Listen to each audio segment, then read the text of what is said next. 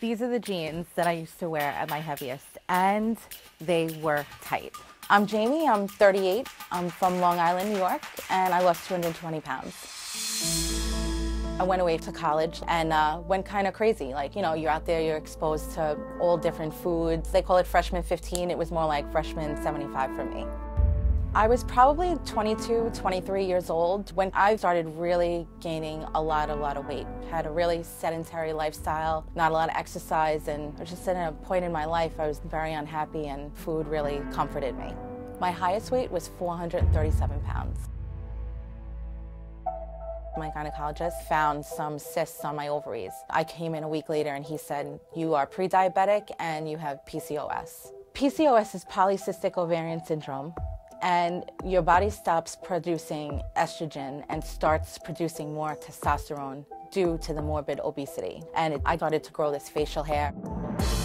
When I got the referral for weight loss surgery, I was thinking it was a quick fix. You go there, they're gonna cut me open, I'm gonna wake up skinny. I walked out of there knowing weight loss surgery is scary and it's not a quick fix. I said, that's it, like I have to start like exercising. So I was like, I'm gonna take a walk. I get down the driveway, and my legs start to really pound, then my knees. And then I get to the end of the driveway, then my back.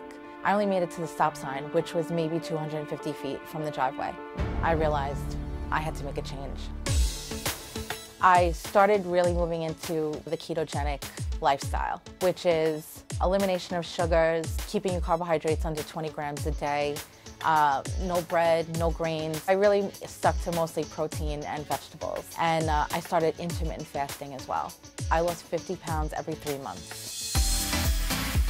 Once I started to lose this weight, start to feel comfortable with like what I was wearing and making me feel more confident and not have to cover myself up anymore. Little foundation, I don't know. I never know if it's even enough. I grew up like a tomboy and I never wore makeup. It takes a lot of practice. I'm still practicing. I really don't know what I'm doing. This makeover, it's just gonna take me to like next level Jamie. For a long time, I was in the shadows. I was invisible.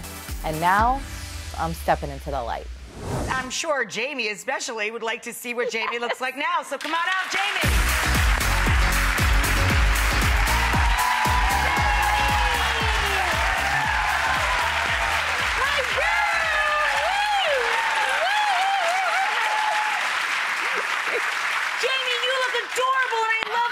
And the belt and everything. Oh my God. Love. Turn around. I want you to see yourself. Yeah. That belt is so hot. Right? Yay!